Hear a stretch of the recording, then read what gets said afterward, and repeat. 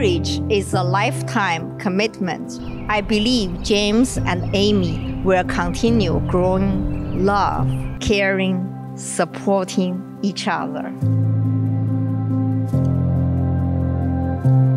Amy, Kim, I feel so blessed and lucky to be standing next to you today. I promise you to love you every day for the rest of my life. If the past 3 years are a foreshadow of what is to come, I cannot wait to spend the rest of my life with you. There will be way more good times to cherish, and many more smiles than tears. If you show me what it means to truly love someone.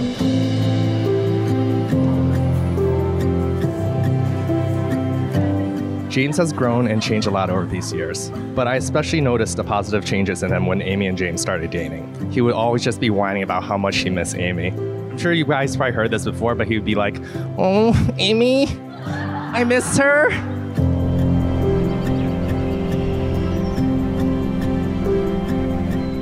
When she was little, she used to say, "Mommy, I want to marry a man as short as Daddy." But look at James. His height is nowhere near mine. The way your body moves when you dance, it's like an ocean wave. It's got me in a magnet. I promise, I will always unconditionally love you. We will not treat each other as a role of wife or husband, but as true partners. For the rest of our lives, I'll be your best friend.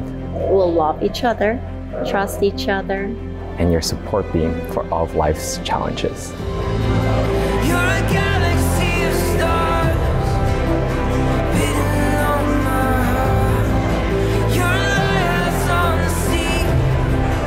Amy always gave us thoughtful, caring gestures regularly. It warms my heart to know my family will be surrounded by this kind of love as Amy joins our family today.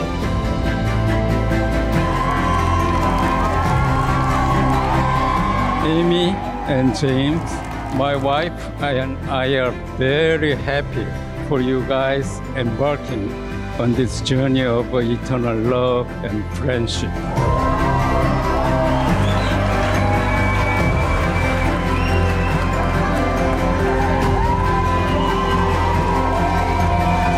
Once they met James, it seemed like they were meant for each other. Every time I third wheeled my sister and James for dinner, I saw how happy she was around him, and there was never a dull nor a quiet moment between these two. Rising of the sky, bringing colors back. So everyone, let's raise a glass to the most important people in the room, to Amy and James. Cheers. I pronounce you, James and Amy, as husband and wife. James, you may now kiss the bride.